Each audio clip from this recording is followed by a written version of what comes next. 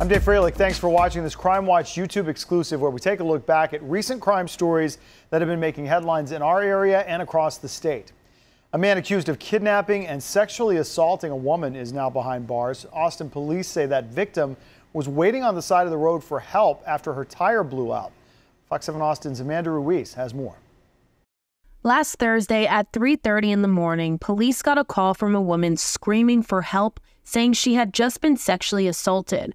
According to the affidavit, the woman told police she had been waiting for roadside assistance in Northeast Austin for just over an hour when a man in a white SUV pulled up.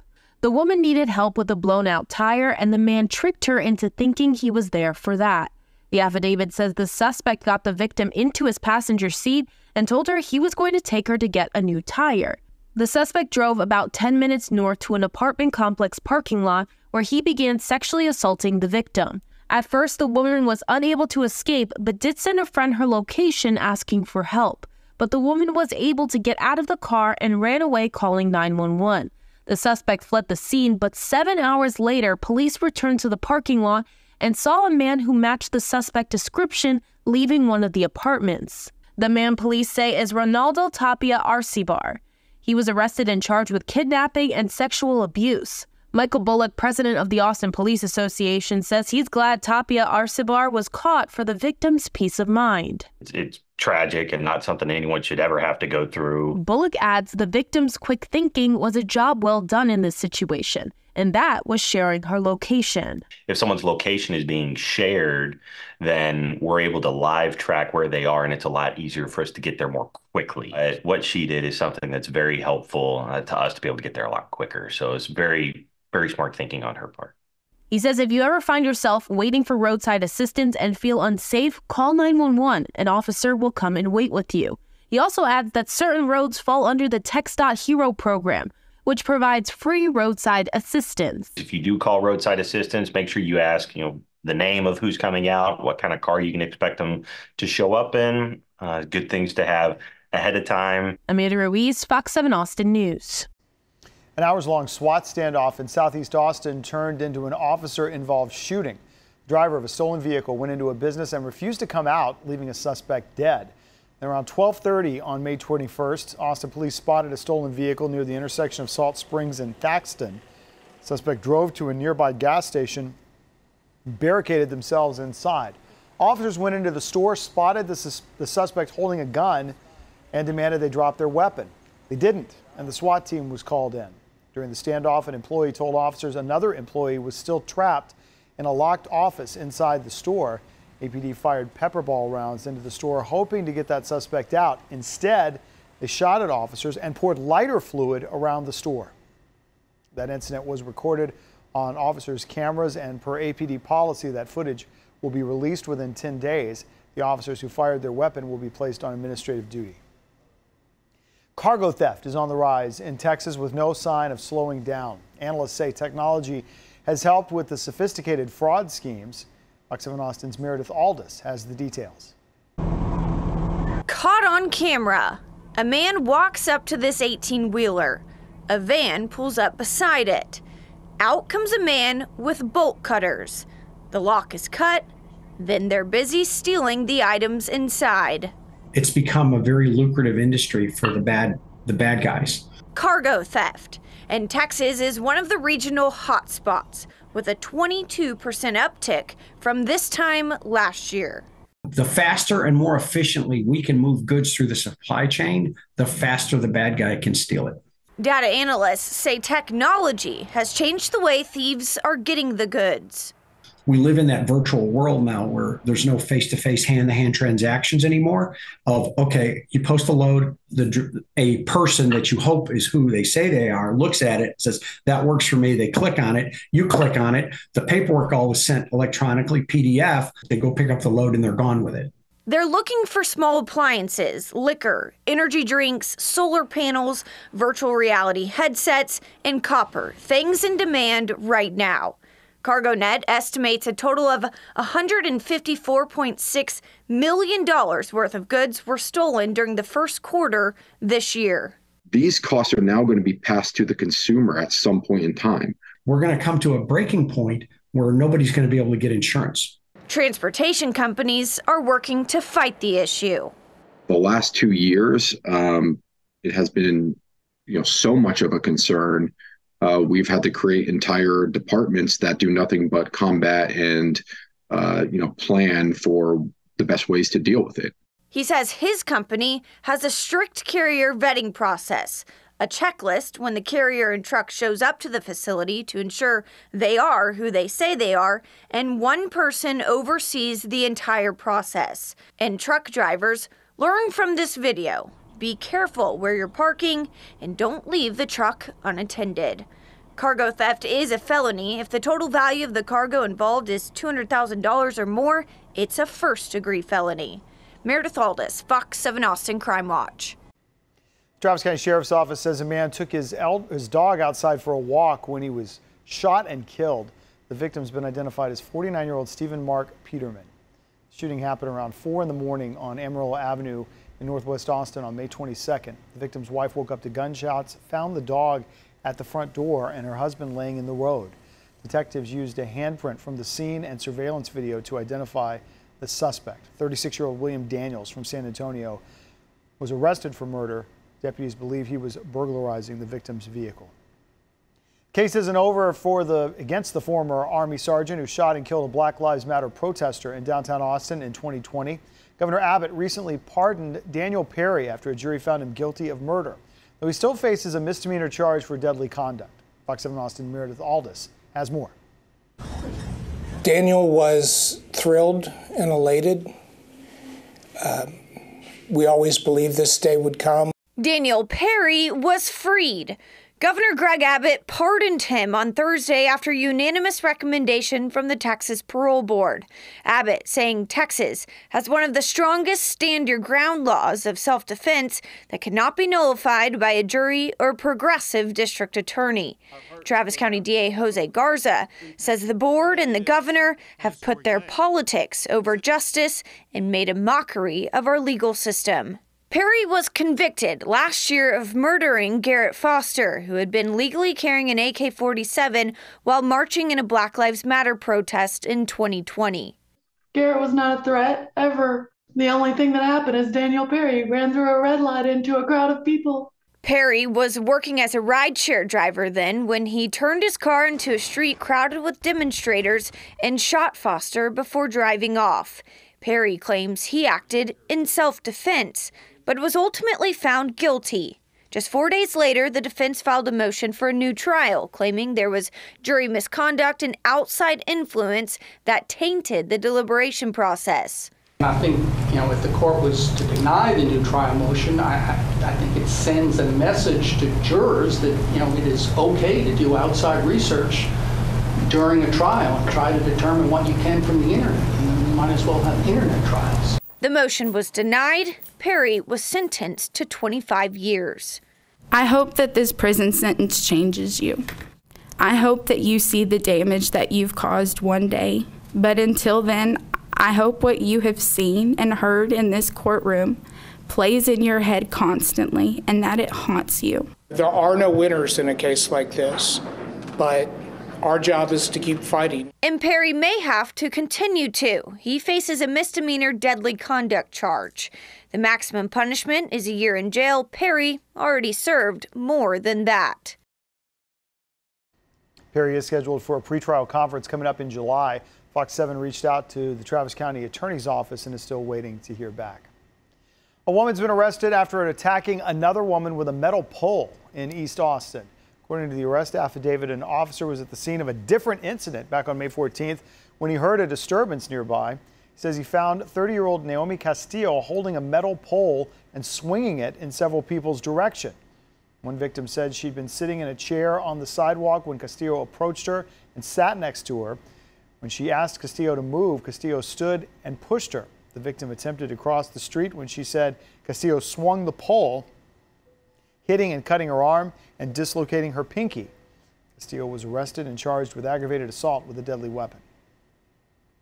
For decades now, the Williamson County Sheriff's Office has been looking for answers in the death of 24-year-old Jessica Harris. Libby Farrow has more on that story.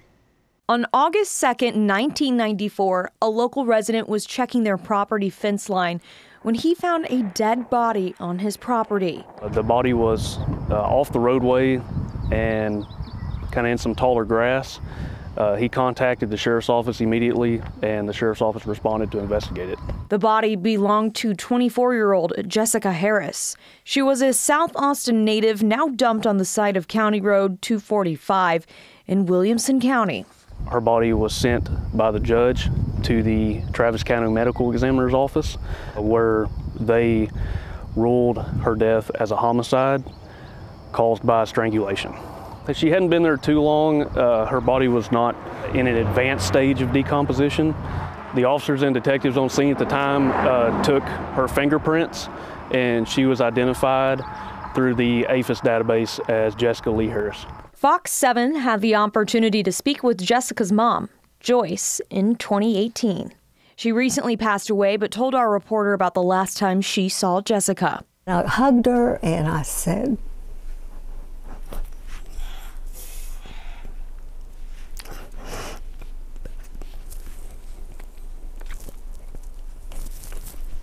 I didn't want to do this. I hugged her and I said, I'm making your favorite dinner. She liked pork chops. After dinner, Jessica was picked up by a friend and they headed to 6th Street. So some of the bars that Jessica was known to frequent prior to her death around Austin were the Back Room, Black Cat, and Joe's Generic Bar. What detectives want to know is how and why she ended up in Georgetown. We're actually looking for a tie to this area. She did not have any known association with the Georgetown area. She was primarily in and around Austin. Unfortunately, her mother never got answers, but the Williamson County Sheriff's Office won't give up on finding out what happened to Jessica.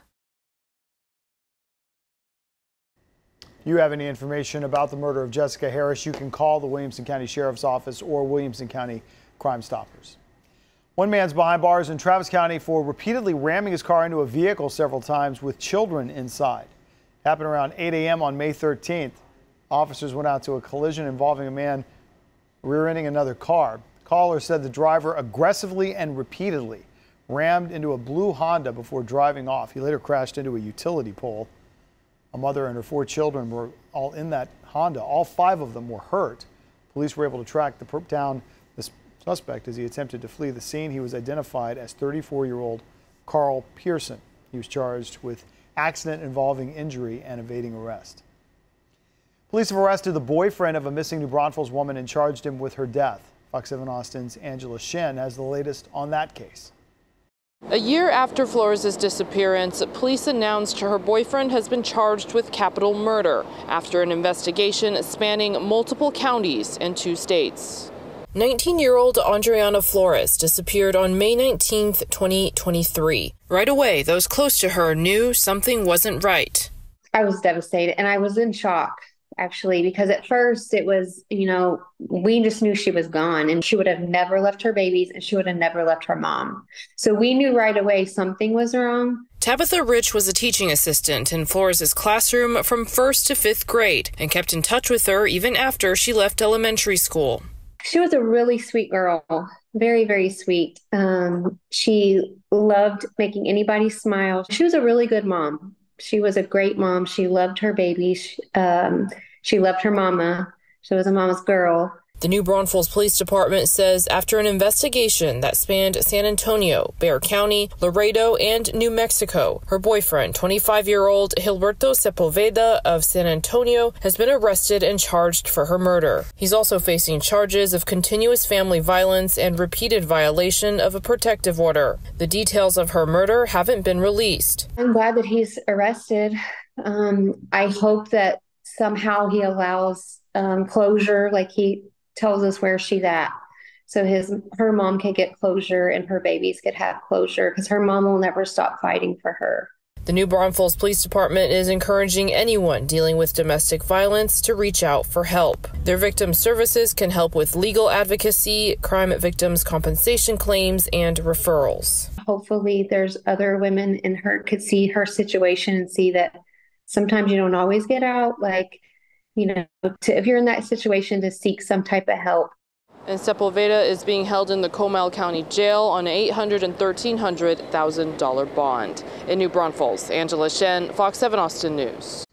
Again, if you know someone or if you are in an abusive relationship, you can visit safeaustin.org or text the number you see right there on your screen. Help is available at both of those resources 24/7. The Travis County Sheriff's Office is investigating a violent death in northwest Austin. Happened around 4 a.m. on May 20th on Amarillo Avenue near McNeil and Palmer. Deputies went out to a welfare check call, and when they got there, they found a man in his 40s who'd been shot. He was laying unresponsive in the street. They started CPR, but he died at the scene.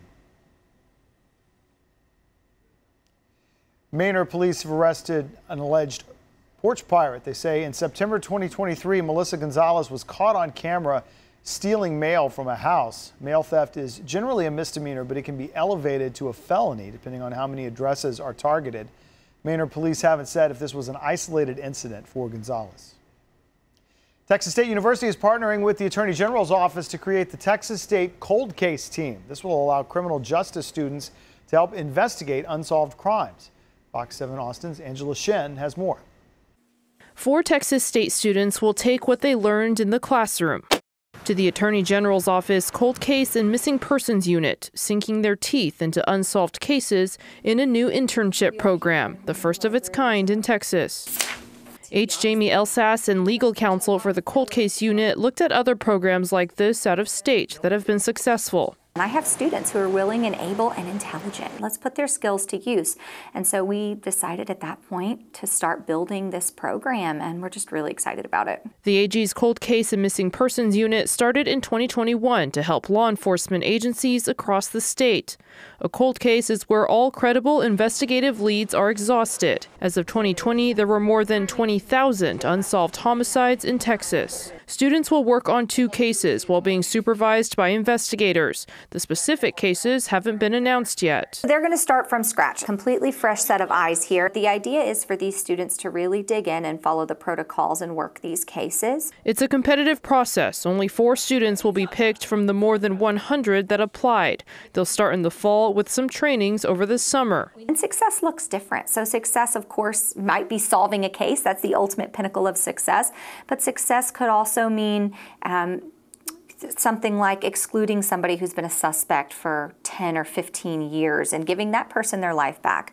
Success could also mean digitizing this overwhelming amount of information and triplicate of evidence that's all in paper form boxes. Any of this can be a step closer to making a cold case a closed case, which also means a step closer to justice. It's huge for us, but it also is a great way for us to give back to the victims of crime in this state. And I think that's really important in a field like criminal justice. That is a field of public service, to ingrain that in our students. Angela Shen, Fox 7 Austin News. Appreciate you watching the Fox 7 Austin Crime Watch YouTube exclusive. Our Crime Watch stories run each Monday on Fox 7 Austin News at 9. If you miss them, you can watch anytime on our new Fox Local Connected TV app, which is free to download. You can watch on multiple platforms like Roku and Apple TV. Just stroll down from the live player and look for the Crime Watch section. And for more on the stories highlighted in this episode, you can head to our website, fox7austin.com. And don't forget to subscribe to the Fox 7 Austin YouTube channel.